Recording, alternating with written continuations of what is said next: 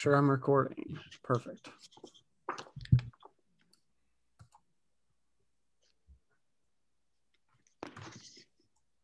Give it about 30 seconds here. Let everybody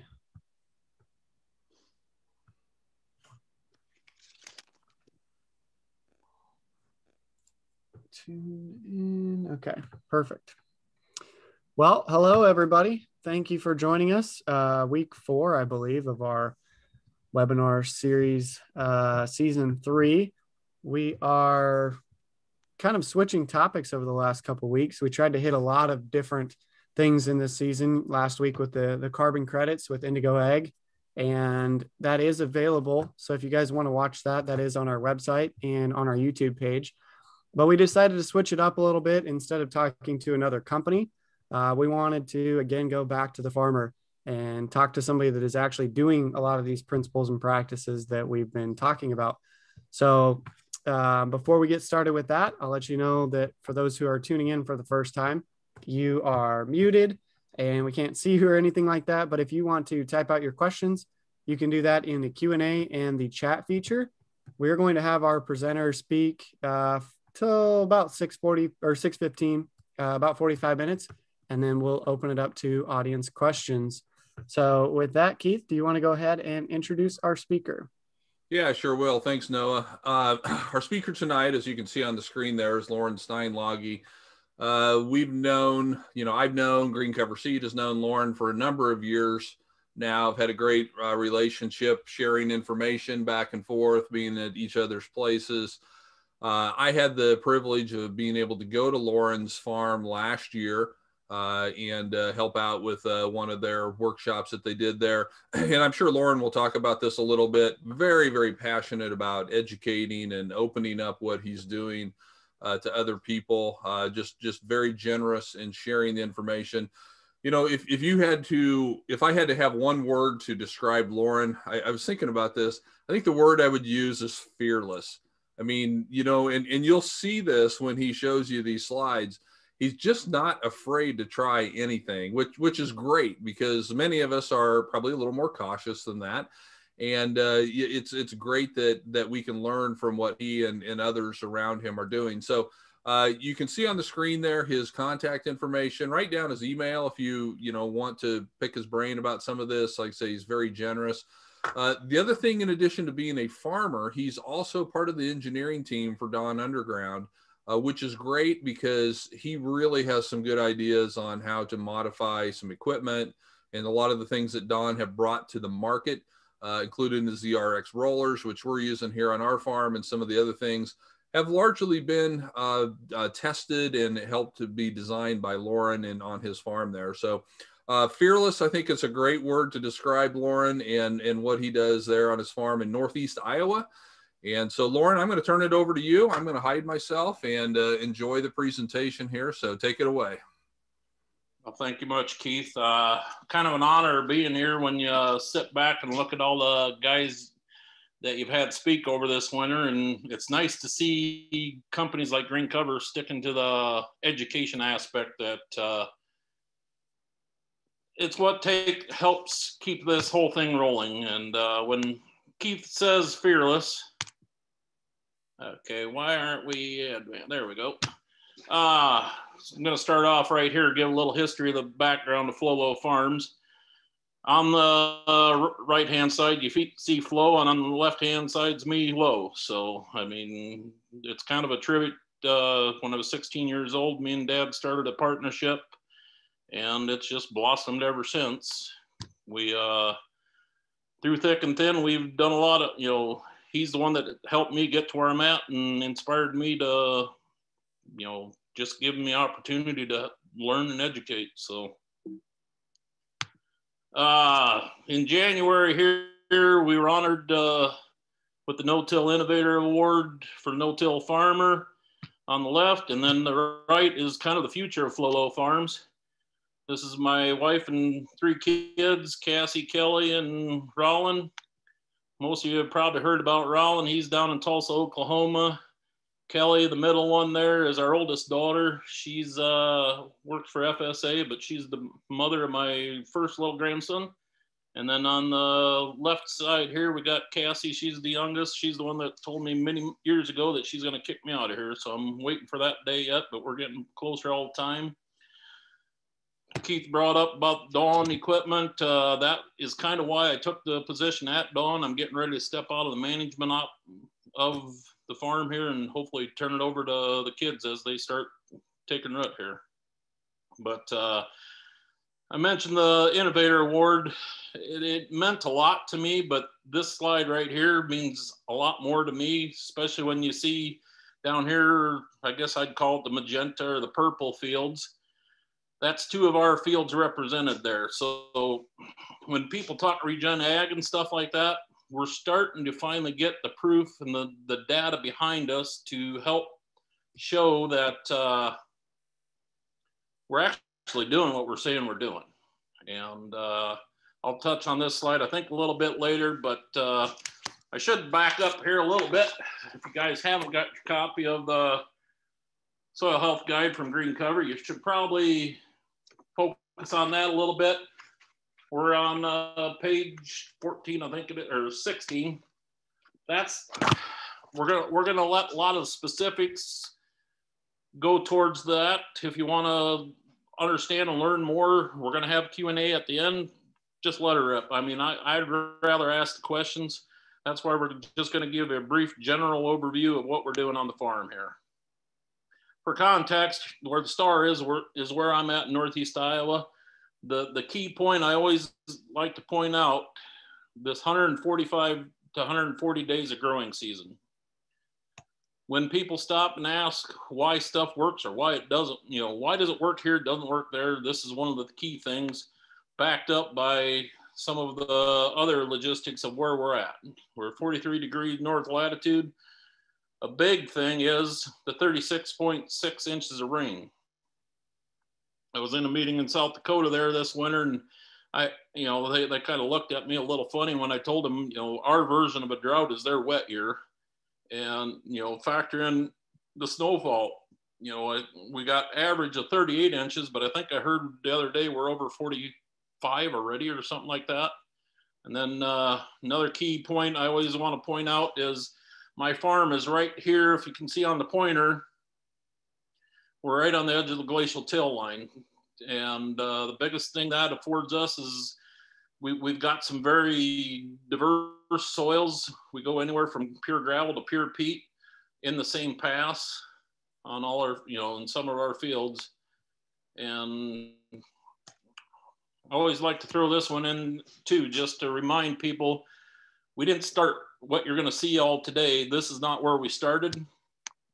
We started out pretty simple. Back in about 2006 is kind of when I started learning about interseed cover crops. I started out with these tools, and we put a lot of miles on them things. I actually wore one of them out, and it gave us a lot of opportunity to learn small.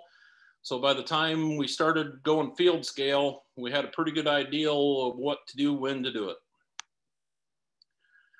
In 2006, we were a corn on corn operation. So, cereal rye was not an option for me at that time. Interseeding is what I tell people was my gateway drug.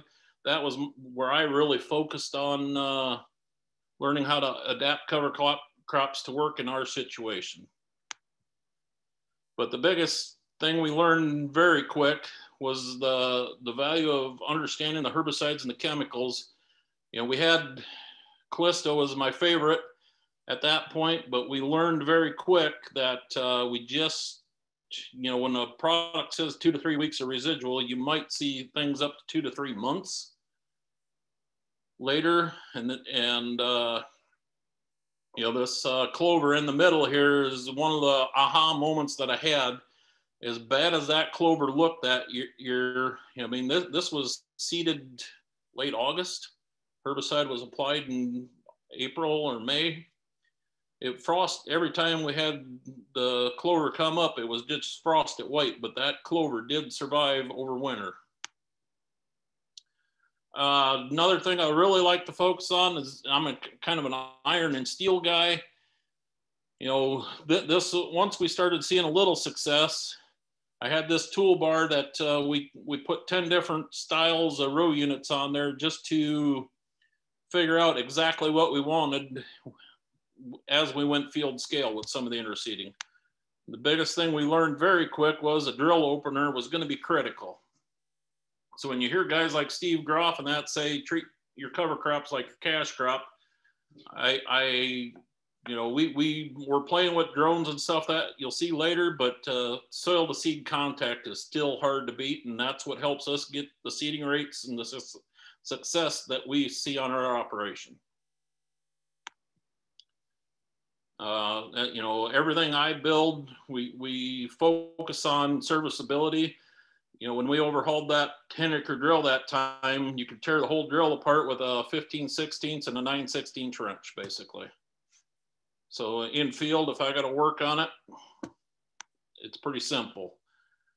Always have fun with this picture. The day that drill rolled out of the shop, happened to be a photo shoot here that day, but we never get too attached to something because 6 weeks later, this is what the drill, we tore the drill all the way down again and rebuilt it because I started understanding what twin row and stuff like that could do as we're starting to look at the relay cropping and that.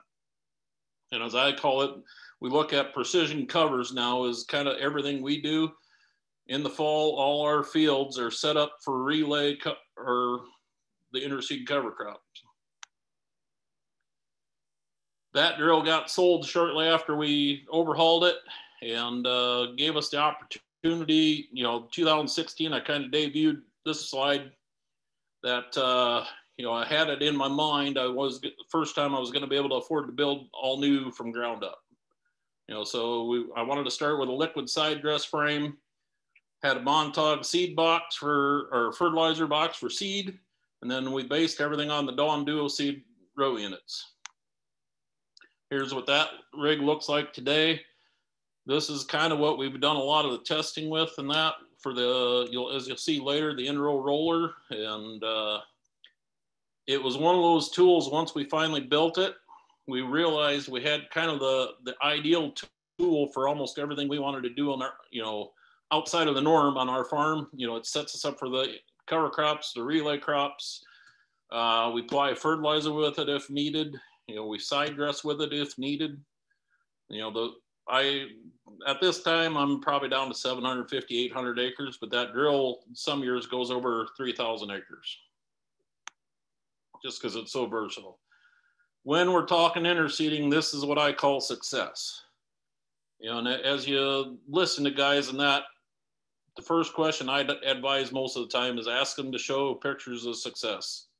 Over the years, this is what some of our seedings have looked like, and we're getting pretty good at making it consistent. May 2015 is kind of when we started focusing back on more non-GMO stuff. And the first thing we realized was the value of a herbicide band for residual. We apply about a 10-inch band of residual right on the row, and then we treat in between the rows separate. But I always like to keep this one in there to show guys just how simple stuff can be. We banded chemicals up until 1988 was when we first started. We were banding everything at that point. Never really used broadcast spray at that point, even because we'd cultivate everything. So when I figured out we needed to go back to banding, it was just a natural transition for me. But the biggest thing is we didn't have the box planters anymore or stuff like that. So we just made our own little bracket, and that's still in use today. Another thing we learned over the years, delayed termination. That goes back to that 43-degree north latitude. We won't get the tall cereal rye unless I'm going to wait till June 15th to plant corn. Northeast Iowa, our optimum date's about April 20 to May 1st. So we're going to go ahead and plant the crop and then take it out later. And some of that goes back to when I started seeing this. I'm always out in the field scouting, and this is kind of the field where the in-row roller was conceptualized, because what you'll see here, if you can see the cursor, is the tram lines and stuff were all controlled traffic. But I always started noticing where our tram lines were, the weeds or the cereal rye, and that was easier to control. But back to the interseeding a little bit here. Everybody wants to talk timing. And, you know, for me, we're going to be in that V3, V5 range. But we're going to factor it with the forecast. I mean, if we're looking at going hot and dry, I'll take my time. If we're going to be cool and wet, you know, we might push a little bit. All depends on the stage of the corn and how the corn's growing at that point. I always like to throw this one in there just to, you know, everybody asks, I can show you better than tell you what I'm doing. So we always have fun with this one, saying John Deere built the high-speed planter. We built the high-speed drill that goes in between it. But there you can see, I mean, that's what I would call V4 corn. And we're in that kind of, when that corn's going to jump, that's when we're going to get it out there. The key to making interseed work in my mind is getting it out there early enough so it's established solid before you go into that dormancy stage. This is a Jill Clapperton slide for some of you that know her. The big thing we're trying to show here is when we talk about moisture sharing or nitrogen sharing between some of the legumes and the corn, what you'll notice here on the right is how the roots are coming straight across into the interseed area, where over here where no interseed is, the roots are basically going straight down. Interseeding, on the most I've ever spent for interseeding is $15 an acre in seed. And history would show back when we were testing, we could gain about 15 bushel an acre. But the biggest thing I'm focusing on anymore is the seed cost is irrelevant if we're starting to get multiple years out of the cover crop. To me, in the fall, this is the day we combine. This is a successful stand.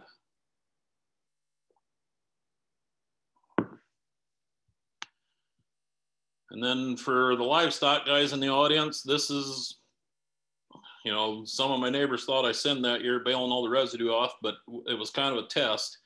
I had a dairy that wanted to buy corn stalks for bedding, and the way it turned out, the quality on the corn stalks with all the cover crop in there was so good that all these bales went into the feed line versus the bedding line.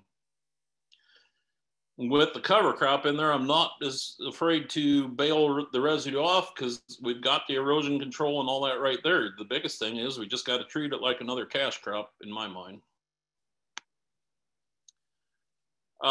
When we got a good stand like that, you know, a lot of guys worried about the residue overwintering and stuff like that. The only way I can describe this is the greenhouse effect. You know, if we got enough heat in the fall after harvest, that'll canopy over, and the residue underneath that canopy, just like it breaks down. And, you know, it's a combination of the canopy and the nitrogen from the legumes in our cover crop. With that, we're going to jump right into the relay cropping and that, because, you know, once we started figuring some of that out, about 2014, I met a guy named John Coots, and he was planting soybeans in between his wheat. You know, and as I was starting to figure out how we're going to get small grains into our operation, that was just a natural fit for me because we already had the drills. We had, you know, it just fit and worked. You know, here's John. That was back in about 2014. This picture was taken, I believe. I mean, that he's using a John Deere row crop head. But, you know, you'll see that, but we're going to show you simple, cheaper ways to kind of try to get into this stuff. You know, you don't have to spend the money right away. Focus on the principles, make it work before you spend the money on the iron if you can afford, you know, as you build.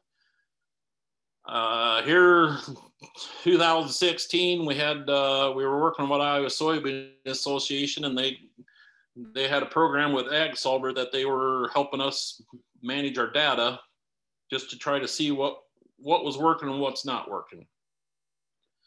I always like this slide because you'll notice right here on this little chunk, 25% better return on investment than a field of 234 bushel an acre corn. I don't know about you guys, but that gets my attention. You know, how you know, we should be able to make pretty good money at 234 bushel of corn, but if I can do 25% better return on investment, I'm going to start pursuing that. And that's why we've really started focusing on the relay and companion crops. This is kind of what we start off in the spring. On the left, we've got cereal rye into soybean stubble. On the right, we've got spring malt barley with food grade soybeans. This is generally what it'll look like as we're putting the beans in. This is an old IH Cyclo simple planter on a shifting hitch. This is the second relay. You know, originally we were using the duoseed drill for installing the beans on the relay crop, but biggest problem we were having with the twin rows soybeans was clearance on the combine tires. So that's, and then when we went food grade soybeans, we were down to 1900 seeds per pound on the beans, and the Montauk meter would have made bean meal out of it. So the old Cyclo is just a simple fit. Sad part is I like it so much that we plant all our beans with it now. For 2021, we're kind of shifting gears again. I'm not going to rely on the shifting hitch. I bought another tractor here and we set this one up on 90-inch center, so we will be able to, I won't even have to shift 8B lines now. Biggest reason I want that is I got enough other stuff going on. I want it simple. You know, this old girl, I can stick my wife in and let her plant if needed. Come harvest time, this is what it looks like. This is where we kind of started. You know, originally I was using John Coots's blocker guards. Then this is just a simple ideal to fix the problem because John's guards were steel. I really didn't like the steel out in front with our undulating terrain. We tend to bend stuff, and metal out in front of a sickle is not a great ideal. Come on.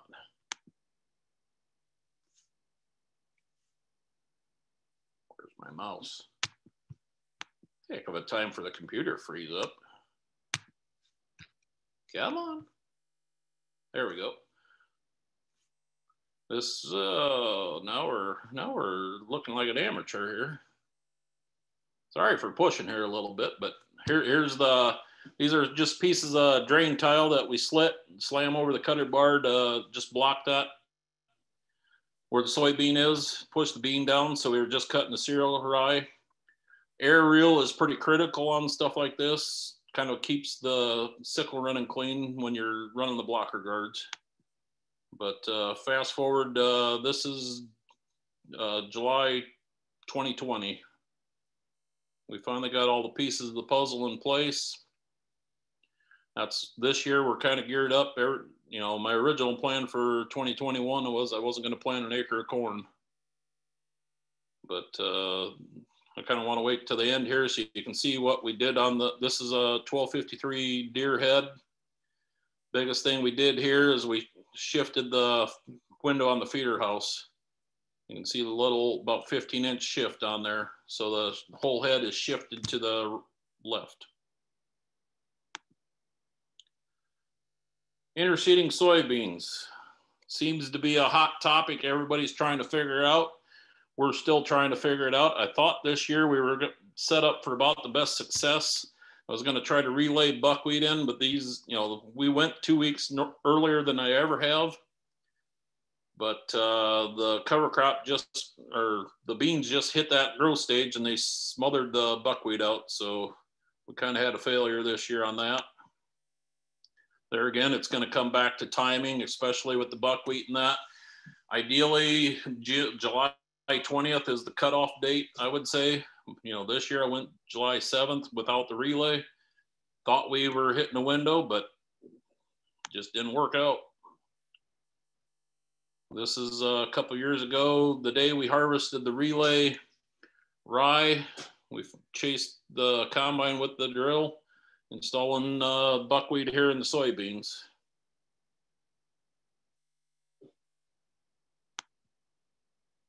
This is just a close-up view of that's what the beans look like with the rye in there. I'm just going to show you a little progress, kind of neat. I used to have the dates on here, but here we're 6 weeks in already, and you can start to see a few flowers on the buckwheat. The biggest thing we learned that year is we were drawing in the beneficials. We never had to spray insecticide on the beans or anything like that. They're starting to come more flowers. There's full flower. Always don't want to, everybody talks about the timing aspect of it here, where down here on the bottom half where we drove the soybeans down, the beans were a little stunted. You can tell they're greener up on the hill. They matured normal. The buckwheat matured right with the soybeans that year. There's what it looked like the day we combined. Just take them both in and separate them out. As we bring them back to food grade soybeans and stuff like that, 2018, we had buckwheat show up on every acre from the interseed mix the year before. Called the processor, and he said no worries. So to me, if we can get buckwheat in all our soybeans, we're pretty happy anymore. Usually I don't like to share too many dollars and cents, because once upon a time, a guy tried to tell me I was lying. So I'm a little careful on some of this. I try to, how many of you guys can grow 30 bushel rye?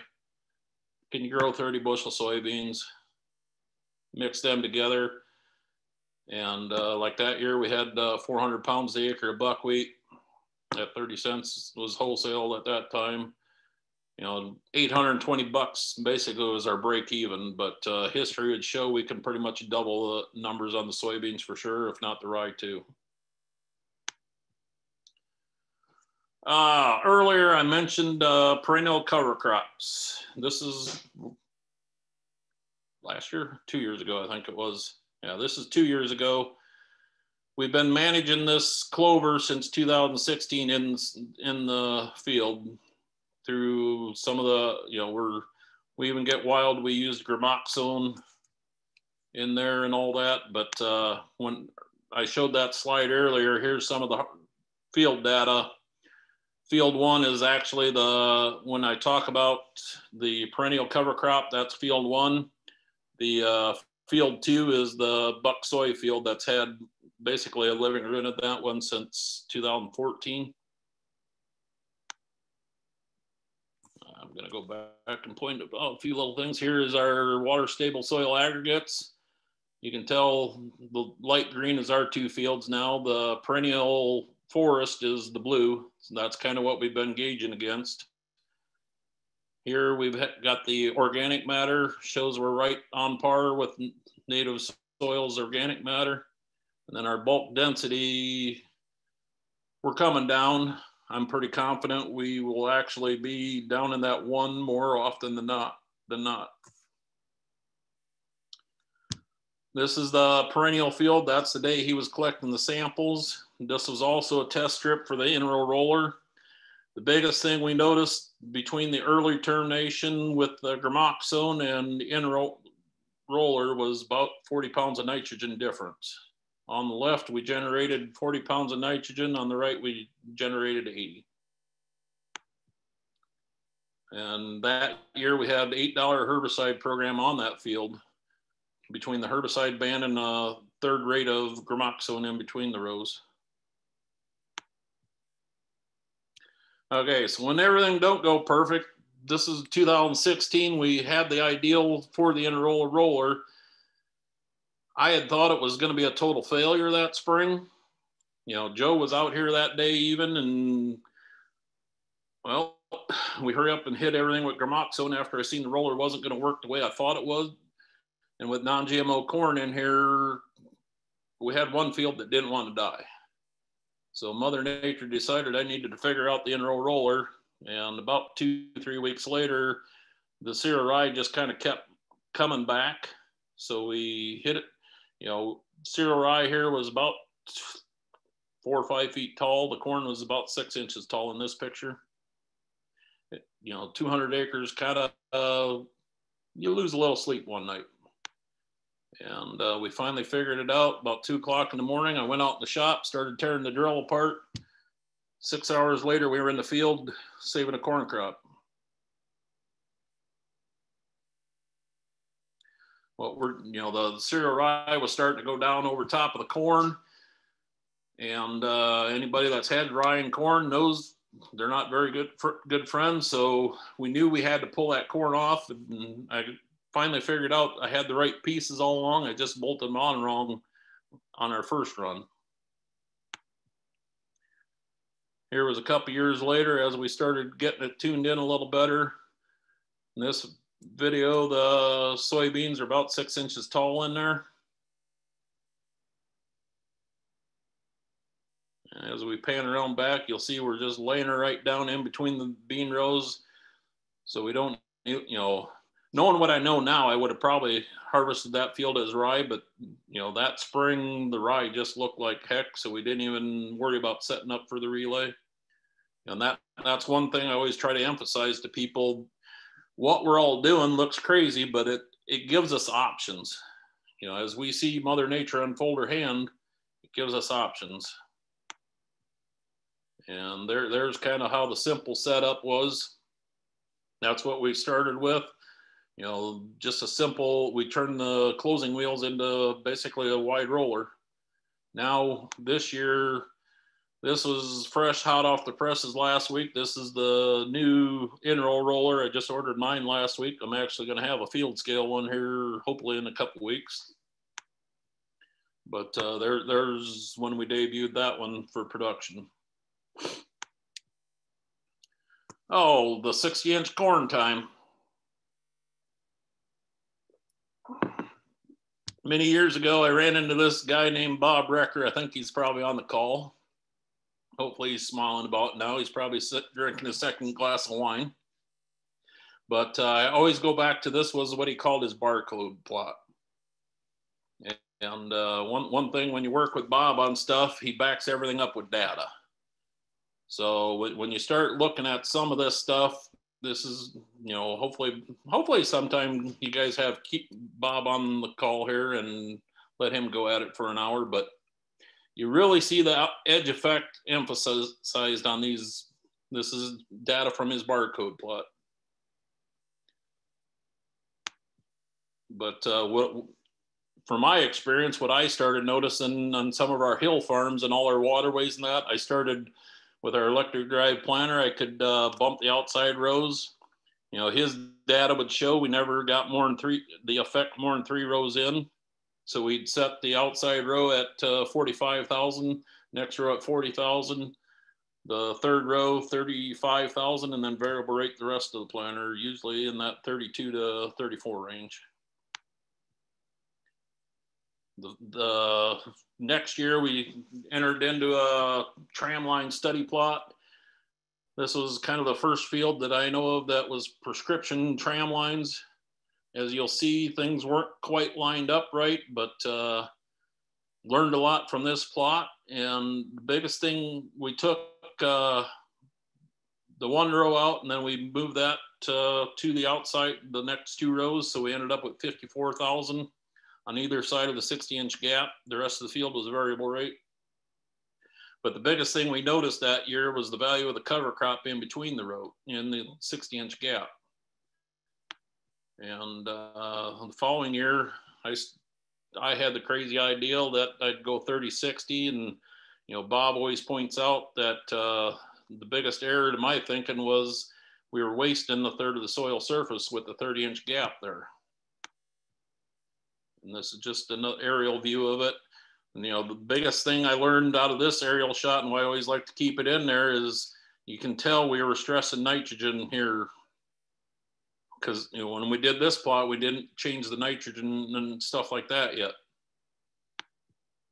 This is just an overhead view. If you look real close, you can see bare dirt here versus the cover crop in the 60-inch rows. And then this is Bob's money shot, I think he always calls it. This is where you really started seeing the value of the cover crop and the biomass that we could generate side by side, a 60-inch row versus a 30-inch row. Same seeding rate, same date seeded, everything. Back to Bob's data. You know, a lot of guys ask, you know, can we match yields with the 60-inch corn? You know, here we're showing 200, this is on one of Bob's plots, 230 bushel an acre corn. All right, here's the first check of the 60-inch. This is a 2-row skip 1, 230 bushel an acre corn. This outlined one is 60-inch corn, 238, 223. So we're kind of right in that average. One of the things we looked at why we're into that is I had the bright idea that we should probably be grazing that. But I got the little caveat that I can't be around livestock. So twice I fenced off the plot and the guy backed out on me the last minute. So I'm not really too enthused about fencing fields off again. But what that has kind of led to is where we're at today. This was this summer with Bob. We built a little drill that he can now go down through the 60-inch rows and seed. What I foresee doing, that's going to open some doors for us. You know, we had already put the interseed cover crop in there, but now we can set up for, this is Bob's little, I think we scared Bob that day. He only made 2 rounds on there and decided to quit because the open pollinated corn with all the wind we had this year did kind of take a beating. But to me, this shot right here made it worth all the drove down corn, because one of the biggest problems we have where I'm at is we're pretty limited to cereal rye. We can do winter wheat if we hit the right year, but getting winter wheat to overwinter some years is a challenge, just for the simple fact we can't get it in soon enough. So now, if I can use the 60-inch corn to get my cereals in all the way, I think we ran this year September 1st. We might even push ahead into August. That's going to open the doors for winter malt barley and stuff like that. You know, more high value crops again.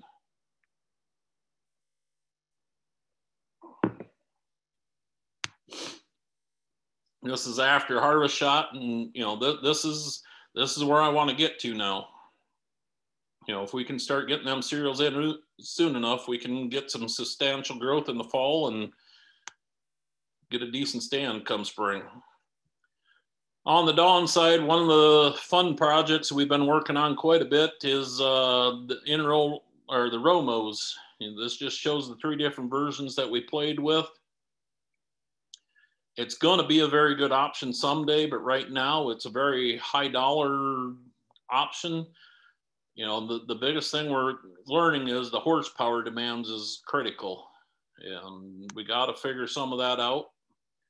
You know, in the middle here we have the first one that was more of an impeller version with three rows on it. We could drain the sump on a Deere 20 series tractor. So then we went the other direction on the left here to minimize the power requirements, went to kind of a sickle. And as pretty as this one is, it never did make off the test stand, but another option we learned through some of the testing is we can mow in between the rows, but eventually we're gonna need to mow over top of the rows. Just to try to figure out the horsepower requirements on the right here, we actually had Honda gas motors, and that's one of those deals I tell people that we've done a lot of crazy things, but I've never been truly afraid of a piece of equipment till that one. You got 70 horse of Honda power back there. It gets entertaining. 2020, as most of you know, was kind of an interesting year. For me, it kind of stepped backwards into working with Dawn here. This ended up being my babysitting project this past spring. The first Black Dawn one, 24 row, ended up about 25 miles from my place. And it got me to start thinking about how much transition we've learned over the years. You know, up until 2015, we were strip tilling, stuff like that.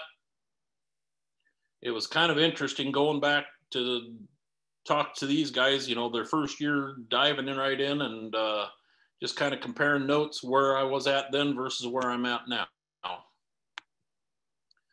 Another opportunity we had this summer, we started working with 1-3 Design a little bit. They asked for some advice. So I got to go out and see the day this thing rolled out of the shop. One of the fun backstories behind this one, they actually had to wait for a Tesla to get wrecked so they could buy the batteries off of it. This is all battery powered, this one is.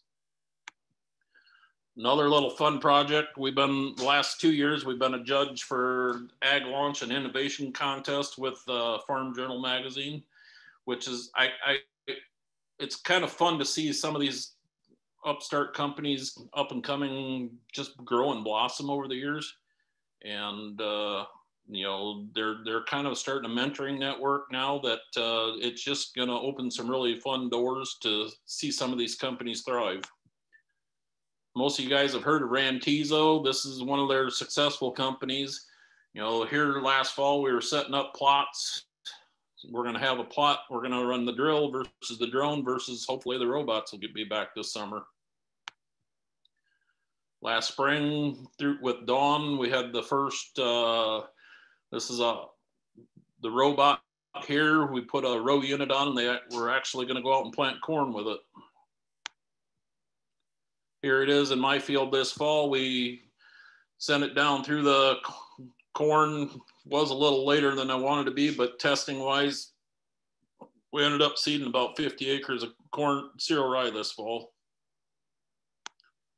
This is it running down through the field.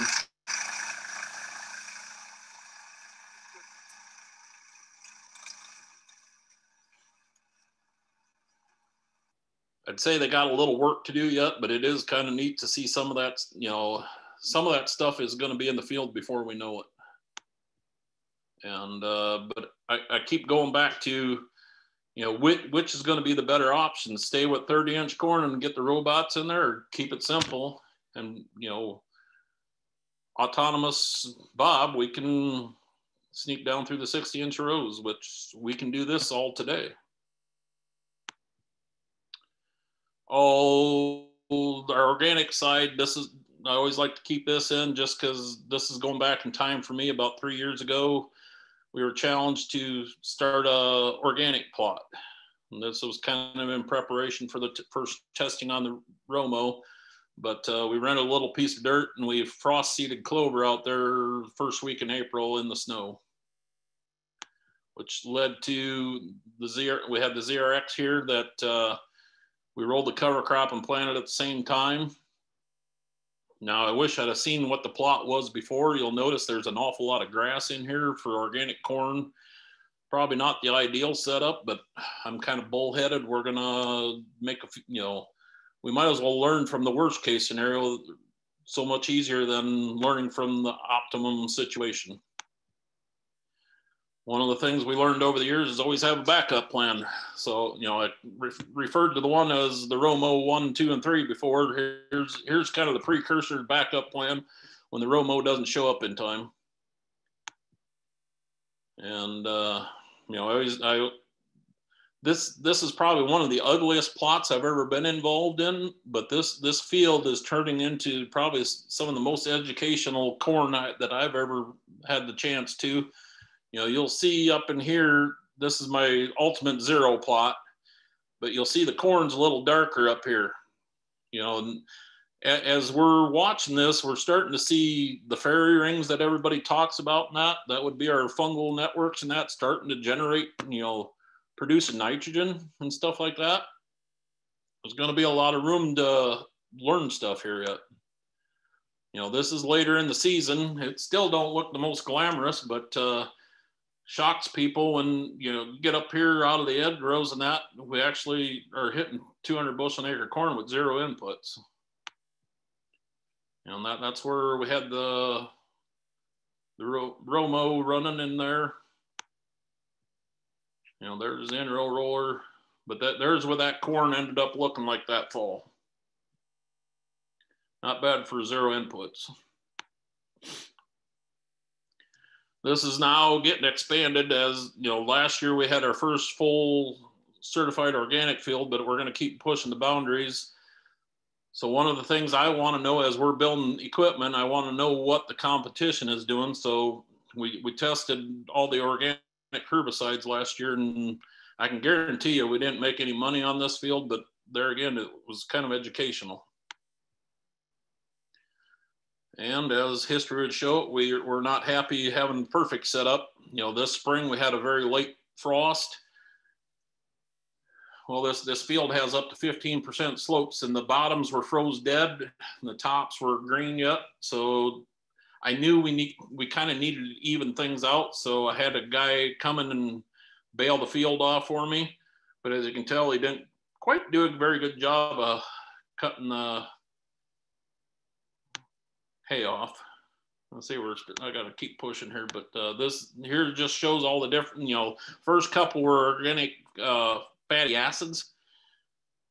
I will not recommend them. Here we hit it with the weed slayer. You know, it fried it pretty dead, but it goes back to watching them tram lines again.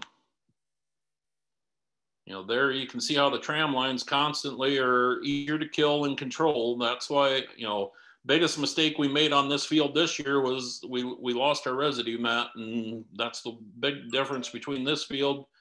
You know, we averaged 130 on all our organic corn this year, but you can see all the trees around there. We're losing quite a bit on the end rows to deer. And, you know, here we had to pull out the hooded sprayer again, try to rescue that. You know, this is one of those days we thought we saved the world again. But as history would show with these, you know, this was a fatty acid again. You can see this stuff greening back up. And then this is the day I kind of like, oh crap, we're in for a battle. So don't be afraid to swallow your pride some days to save a crop. You know, we did pull a cultivator out. We did what I would consider the old ultimate sin. We did have to cultivate to save the crop, but this is what the corn looked like come harvest. I'm gonna jump ahead here. There's the biology jumping. But here's where I see the biggest opportunity coming. You know, 3 years ago, I kind of had the crazy idea to start playing with open pollinated corns.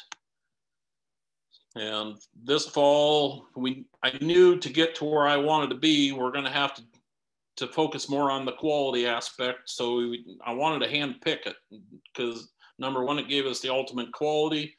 Number two, it gives you so many more options. Now with the husk on, we can eventually make tamales or decorations or all this stuff. But the funnest part is through Facebook ad, the one day I kind of got connected to this young gentleman, John Carrera, that now with the open pollinated corns, we actually have tortillas coming and chips. So if you ever come up here to have a beer, we can even have tacos now. But kind of gonna come to the end here with how something appears is always a matter of perspective. And if I'm gonna jump to the end here. So, but this is where we're at right now. You know, through the years, this is the perennial cover. When we talk carbon sequestration and stuff like that, this is where we're at. You know, we're starting to figure out how to bridge all them gaps. If you look at the sun represents our peak carbon sequestration, we're kind of overlapping all them time frames. But with that, I'm gonna sign off of here. This is a flyer for this. If you want to come to our place this summer, the first event in June will be Soil Health Academy. And then the week of July 19th to 23rd, we're kind of doing our annual field day week, we call it. Plus tomorrow we're meeting with No Till Farmer on an event in September. So with that, a little long, Noah, but sorry, it's kind of hard to cut her down. Not a problem at all. Thank you so much. That was excellent. I really appreciate that. Guys, if you do have questions, we've got about 10 minutes here. 5 minutes is not enough. Yeah, I know. Well, if you've got time to go 5 minutes extra, so I'm sure we got plenty. I'm here all night. Don asks, and what are you doing to increase the photosynthetic efficiency in crop fields? And I think you pretty much answered that. That question kind of came at the beginning. But is there anything more that you would like to add on that? The biggest thing we've learned over the years is focus on that living root.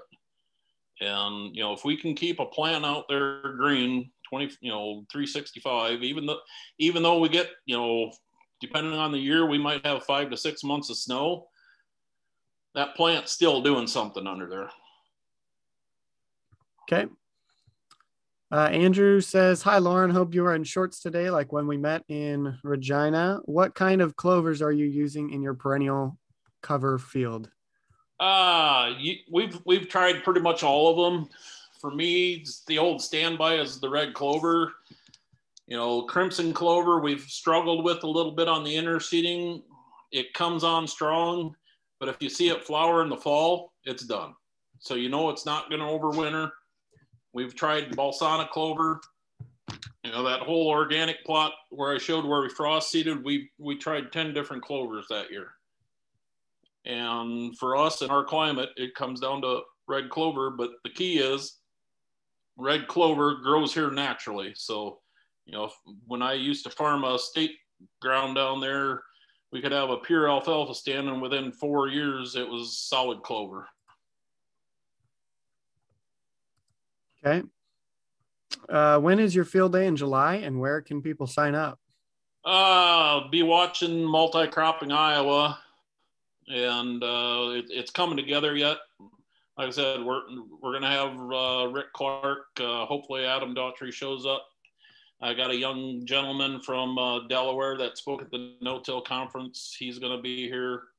Biggest deal is Thursday. Bring your kids if you're coming. We're going to be at the county fair, which is only a mile east of my place here. But the 4-H kids are going to have an event, hopefully, down at the fairgrounds live. Okay. Doug asked, what header setup worked best for your bean and wheat relay? The 1253A is by far superior. I mean, that's the holy grail right there, I guess. I mean, it just works. And, but don't start there. Don't go out tomorrow and buy a 1253A. Start the pushers do good enough to get you from point A to point B. Okay. You had to skip through there, I'm sure, for time on some of the biological stuff, but Stefan asked, have you ever tried using any biological amendments or vermicompost? I'm watching all the vermicompost.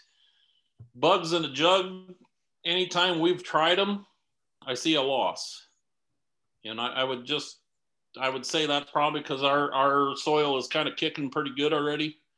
And,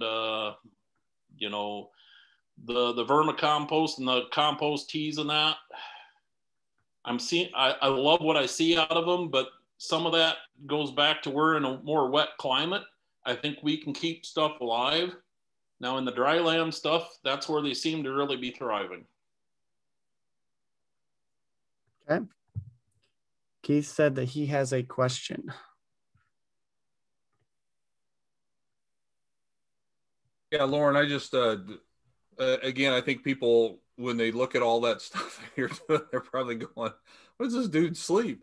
But I had one question. I wanted you to comment on it because I think it's quite interesting. And a lot of your pictures where you were showing your planters, the row cleaners that you had on there, you had them covered in poly. Why did you have that? What's the purpose of doing that? That's kind of my version of a low disturbance row cleaner. And it all goes back to a finger wheel rake. If you watch how a finger wheel rake, it kind of flexes back and it pushes the residue, but it doesn't disturb the soil. And, I took one of the slides out of there that it really, last spring I was having fun. We were in a residue mat about 3-4 inches thick it was a relay rice soy field.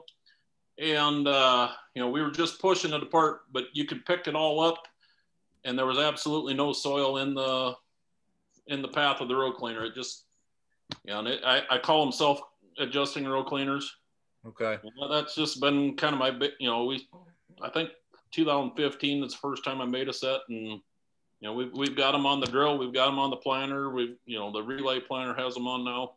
Yeah, so it's really more just kind of parting the residue than it is moving any trash on the ground. Does it keep those fingers from wrapping things up? Like if you're going through some. Well, there's no fingers on there anymore. Oh, there's no finger. It was just the poly. Yeah, it's solid poly. You know, if you've seen the one video there, the drill that was curved tine closing wheels that I salvaged to test with, and if you got fingers behind there, it'll push holes right through. But now we make a backer plate, and it just works. Okay, all right, very cool. On the buckwheat, and we have people ask this all the time too. You know, what can they interseed with soybeans? And I caution them how very hard that is, because when you harvest soybeans, you're taking all of that other stuff in. So whatever you plant, you're going to get in the tank. Yep. Most of the soybean intercropping with buckwheat that you're doing, is that on the relay cropping, or have you tried that on full season soybeans as well? And do you think it would work on full season soybeans, where they're going to grow longer than the relays maybe would? Well, this year was the first time we tried it in conventional soys, because we did Mother Nature threw us a curveball, and we just didn't have any relay crop this year on my own. So what you seen harvested in there was actually, we were getting the head dialed in, and this year I had time and opportunity, so I went 2 weeks earlier than we've done in the relay. The relay it's pretty predictable, but I thought, heck, I was actually going for grain on that field. I was going to try to get enough buckwheat to actually use for interseed. And the only place we had decent buckwheat this year was on the end rows and stuff like that. It just, once them beans canopied, she choked everything off. Yeah, and that's the problem. Although that's a problem if you're wanting to really harvest that buckwheat, but if you don't care, you're just wanting something to add diversity to your bean crop. Did the buckwheat get to a point where it flowered before it kind of got swallowed up? Yeah, right as it started flowering, and I mean, all my bean fields, I made the outside 30 feet.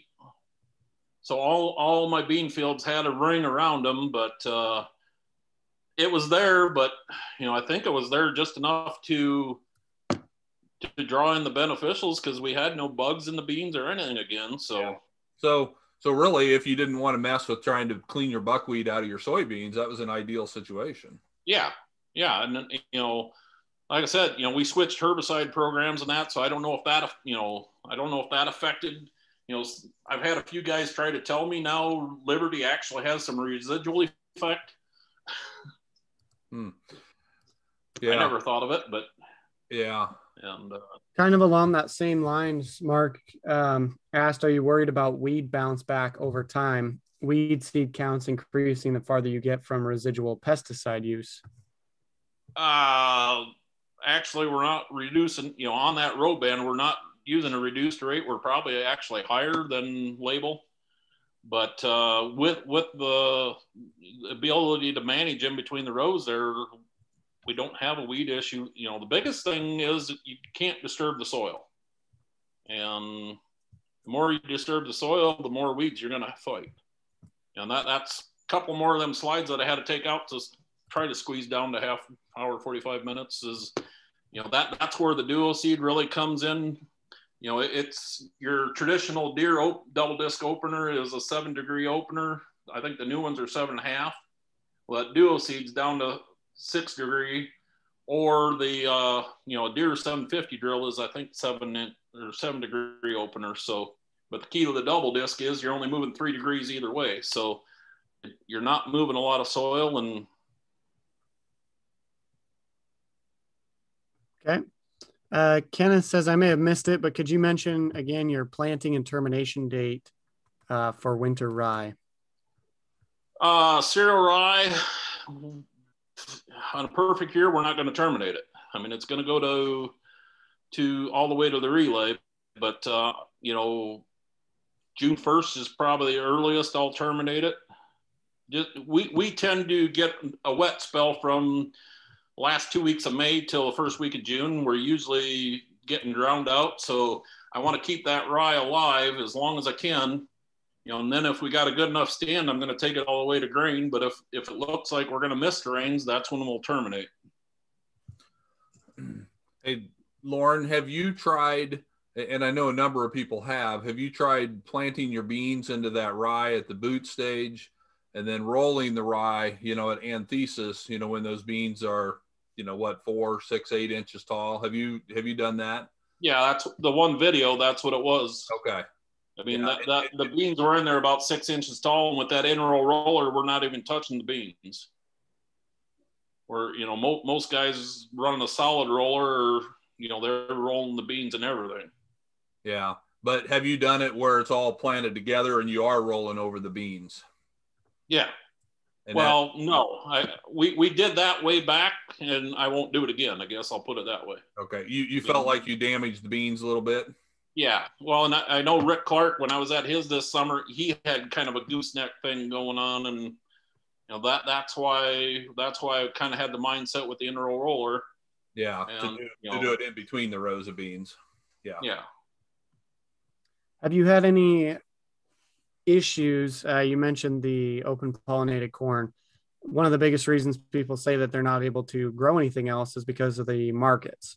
So as you continue to grow that product, are you concerned about marketing that and the capabilities of actually handling huge quantities of that, or are you not really concerned? It's something we got to grow into. That's what a lot of this stuff, you got to grow into it and build. We've kind of got to the point where we built our reputation up. People know about it now. We're working with breweries and distilleries and stuff like that now. It's going to take a while for them to develop even more, because the one brewery, if they take a pro box of corn, that's a big deal to them. Mm-hmm. But it's going to take time to build into it. I mean, that's kind of my play hobby. And, the tortillas, we handpicked 300 bushel of corn. I promised all that to him. And, once he showed up, but that's a year of production for him right now. But he's been doing it all by hand.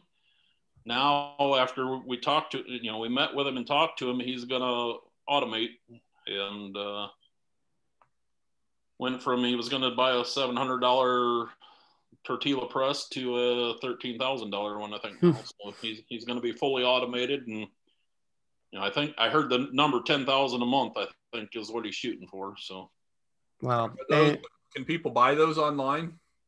That's going to be coming. I mean, he's kind of building from scratch. Okay. Yeah. I think a lot of people would be interested in that. So let us know if he gets to offer those. We can let people know. Yeah. Well, if you come to our field days, he's going to be cooking for the field days. So. Well, there you go. That's the beauty. He's a trained chef and everything. And I mean, that's nice. That's good right there, folks. Yeah. I mean, that's the people we need to be reaching out to really start making this stuff all work and click. And, that's the future. If you're really going to focus on some of this, you got to develop the markets. He caught my attention when he told me the organic hand-picked corn that he's using currently for tortillas is $50 a bushel. Hand-picked, hand-shelled. I told him I'd do it for 25. Oh, mercy. Yeah, that's one of those. That's one of those deals. I made it known about 6 months ago. I told everybody I wanted to kind of eventually turn this joint into a research education farm. We want to start with that Ag Launch 365. We want to start doing the mentorship program. Well, we're kind of grabbing him and helping him out now. Yesterday I signed the lease on the greenhouse. We got a guy taking over. He's going to resurrect the greenhouse, bring that back. These are two guys that never grew up on a farm, but they've got the regenerative mindset. Yeah. They're kind of like the Russell Hedricks in their infancy. They don't have the preconceived notions and that. It's fun to work with guys like that. And like I said, that's what I want to focus on now, on the side. That's the fun part. We've got I'll probably just do these last two questions and then we'll wrap up here. Kenneth asks, any issues with neighboring fields and your open pollinated corn? The biggest thing with open pollinated corn is, we've been waiting to plant it till last, but now, I'm going to switch it to the fields with some trees around it just for the simple fact it helps us with isolation and stuff like that. Okay. And Duncan asked, how do you deal with compaction? With the controlled traffic and the cover crops, it's a non-issue. I mean, that goes back to that living rut. I mean, it's real. It works. That one slide I had showed our bulk soil densities, and every time we've taken them, we're down in that one range, and 1.6 is rut restricting. Your average is 1.2 to 1.4. So.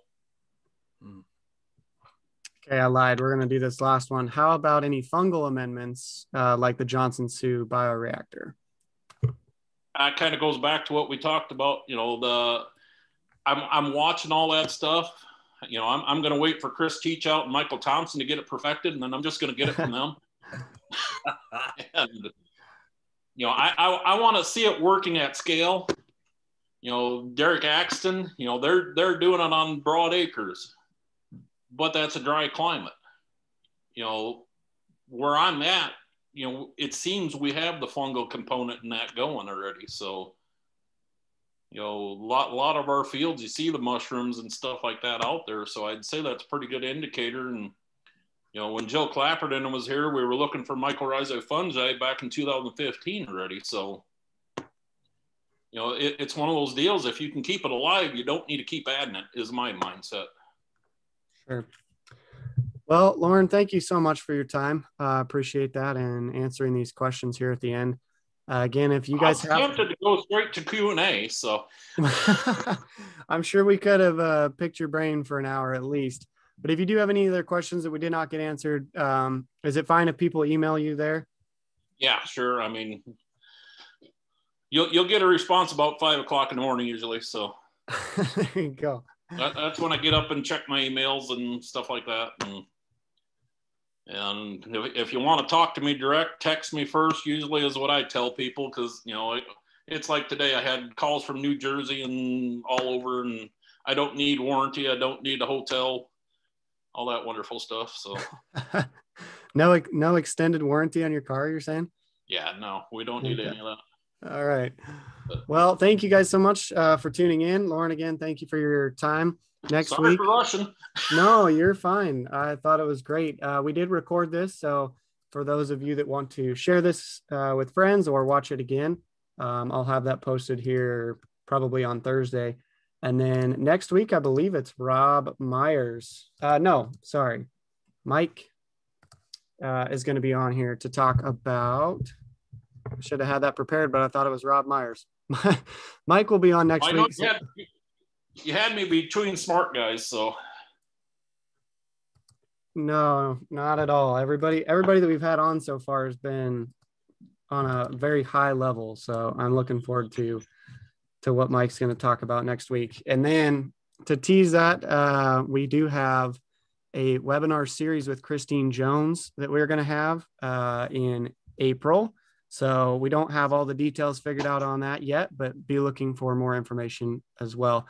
Loran, thanks again. Do you have any final words for us before you head out? I'm ready to go for more questions. So. All right. Well, thank you so much for your willingness to share your story with people and for your willingness to answer questions. So we appreciate it. Thank you, Keith. And thank you, Loran. We'll see you guys all next week.